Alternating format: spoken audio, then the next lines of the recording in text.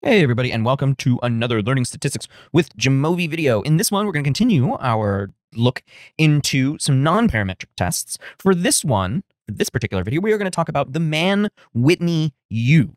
The MANN-WHITNEY U. This MANN-WHITNEY U. MANN-WHITNEY U? You MANN-WHITNEY? That kind of thing. Anyways, the MANN-WHITNEY U test is a test of the differences between two means. So it's an independent samples t-test alternative, non-parametric alternative. So the U is the statistic. It's the letter U. Okay. So we run an independent samples test, but here we're going to ask for the MANN-WHITNEY U. Okay. So there's a way that we do this in Jamovi. Okay. I've opened up the data that we're going to use. This is from the awesome data set, from the LSJ-data group, right? Foxcroft and Navarro, excuse me. Okay, we scroll down here and you can see MANN-WHITNEY is awesome. So this is from chapter 11, comparing awesomeness of different groups. And we have 10 cases, 10 people, okay? And 5 of them are in group A and 5 of them are in group B, and these are their scores, okay? It's a test of awesomeness.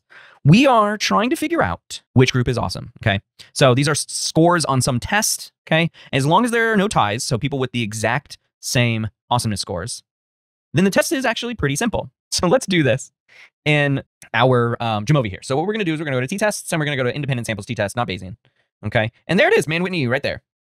Okay. Different from Welch's. MANN-WHITNEY U is a non-parametric. Welch is a parametric test that has a DF correction, bias correction. MANN-WHITNEY U is different from Welch's and T. So just be aware of that. So how do we do the MANN-WHITNEY U?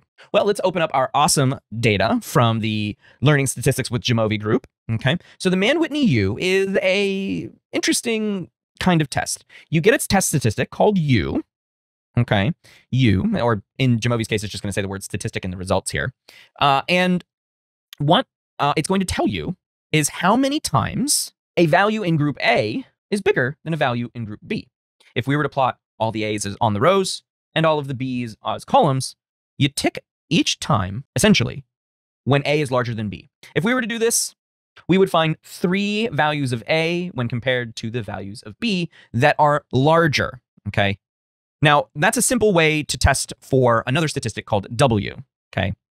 Now, U is calculated by Jamovi, so it's essentially the same thing, okay? How many times is group A larger than group B? So how do we do this in Jamovi? We go to independent samples t-test, okay, because it's 2 different groups. So of course you would go there. There's no special place for it in Jamovi. It's only a special statistic, okay? So what we're gonna do is we're gonna uncheck students and we are going to check MANN-WHITNEY, okay? And you know, we can grab all of these other things too. It doesn't really matter. But what we're gonna do is we're gonna put scores, independent variable, and we're gonna put grouping variables in grouping variable group. And what happens is you get that test statistic of 3. U equals 3. Look at that. There are 3 times that A is larger than B, and there you go. There's the test statistic, if I could say it, okay? Then a p-value of 0.056. Is it significant? No. Is it almost? Maybe. But it's not. It's higher than, and we can't truncate that because that's a 6, but it's higher than 0.05. So does it say with this small sample of 10 people, almost A has more awesome people than group B.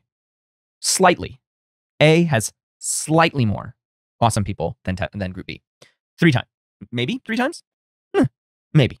But that's how you do MANN-WHITNEY U. And that's essentially how you compare to ordinal groups, or groups that you've violated T, which is normality and outliers.